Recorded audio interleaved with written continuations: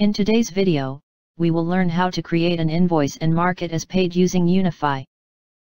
Start by going into the Contracts module. Make sure you filter for revenue contracts, then select the project you wish to invoice.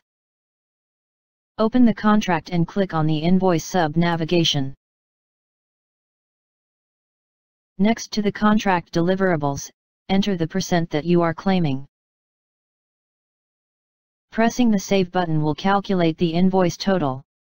To create the invoice itself, press the New Document button. You can change the document template if needed. Create your invoice.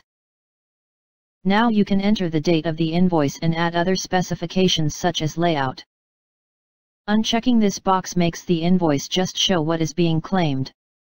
Scroll down to see the invoice total. You can check this box to mark it as paid if it has been, and the outstanding total will change to 0.